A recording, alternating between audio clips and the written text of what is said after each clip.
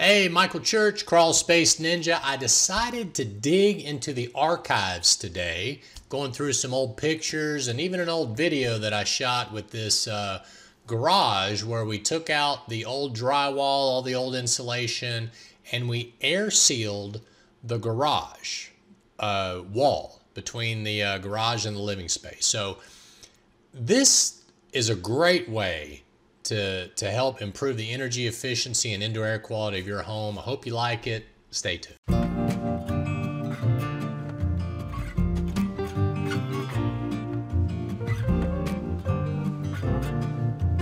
Okay, so how to air seal walls between the garage and the living space. So let's go ahead and talk about why you should air seal the walls between the garage and the living space. First of all, it keeps out humidity.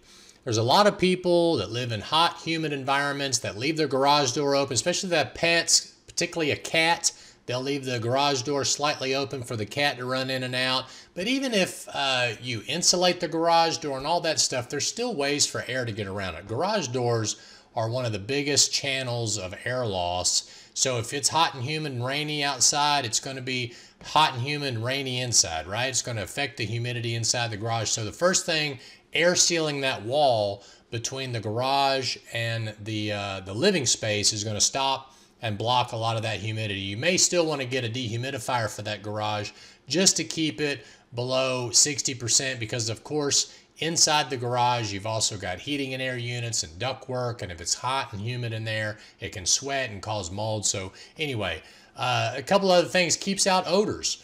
You know, a lot of people put their litter boxes out there. They got their lawnmower out there. They got different things like that. Odors can transfer in and out of the living space. It keeps the conditioned air of the living space inside the living space. It's an important place to insulate, okay? Not only to insulate with a thermal barrier, but also an air barrier, okay? It increases comfort, obviously, when you insulate, but it also keeps fumes out of the living space. You've got like I mentioned, your vehicles are parked in there. They give off fumes. Even some people will start their cars in the garage. You got a carbon monoxide built up maybe that could at least blow back into the garage.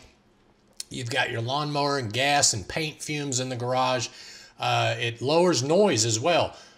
Two-component spray foam is great at reducing noise levels. It keeps that noise out of the living space, keeps dust out of the living space, and all of that, of course, improves air quality. So let's take a look at this this old school video. So my camera work has improved a little since then, but let's take a look.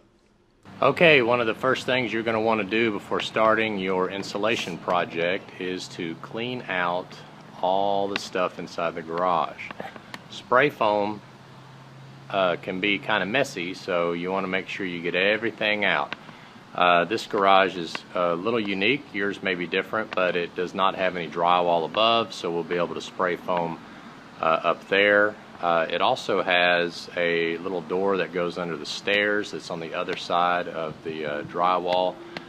You can see that there is a door, entry door there.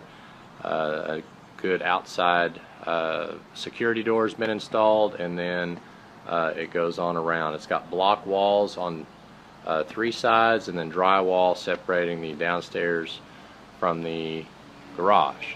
Now what we're going to do is we're going to take out that drywall and we're actually going to air seal it as well, because a lot of air moves between the garage and the drywall.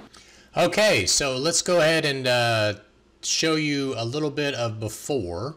So one of the first things we had to do is we had to get rid of all of the drywall and the insulation. I'm going to show you a little bit about this spot right here. You see all this foil that's down here? That was the insulation.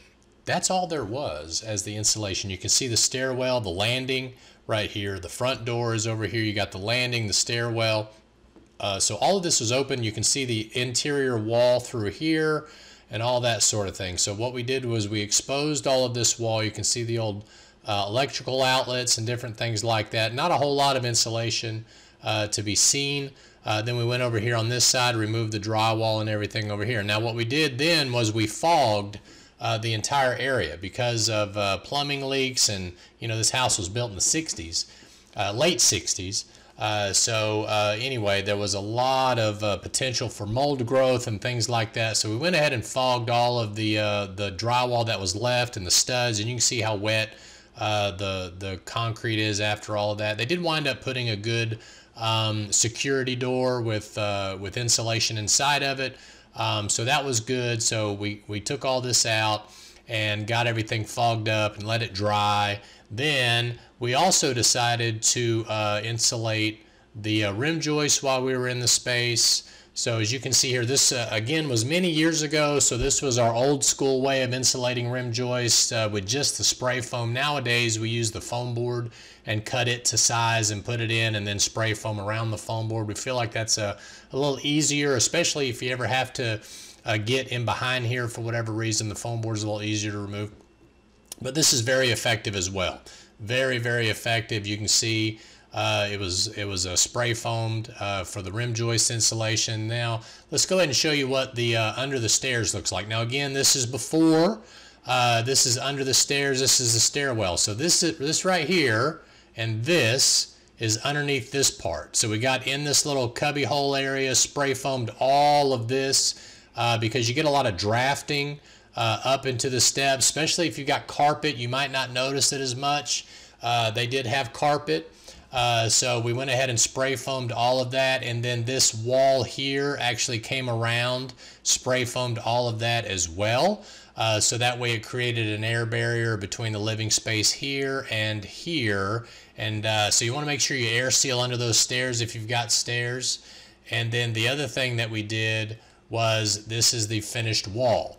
So this shows you air sealing all of this, where around the electrical outlets, the top plates, all of that sort of thing. Here's another view of it over here. And then this is a laundry chute, air sealed all of that, dryer vent, everything was air sealed. There's the rim joist air sealed and all of that. Now we didn't stop there. Also there's an HVAC penetration right there.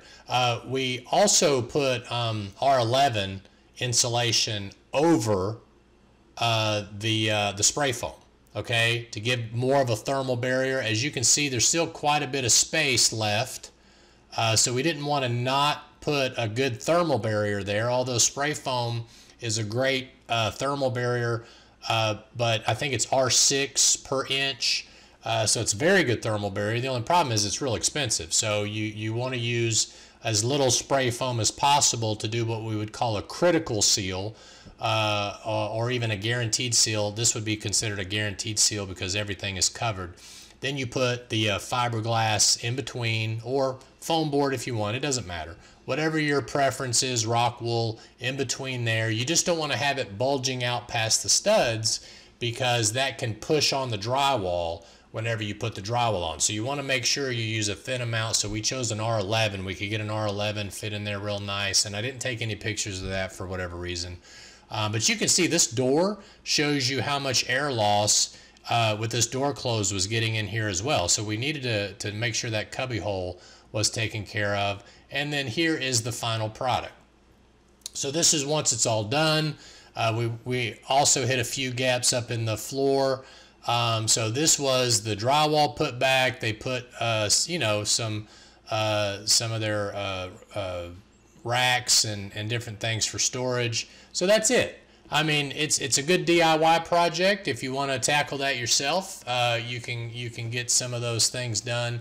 But it's also a really good project that we can do for you. So I hope this helped you if you got a lot of concern about air quality, especially in the basement. This was the basement part of the house, obviously, reducing noise and different things like that. My name is Michael Church, Crawl Space Ninja. Hope you make it a happy and blessed day, and we'll see you later.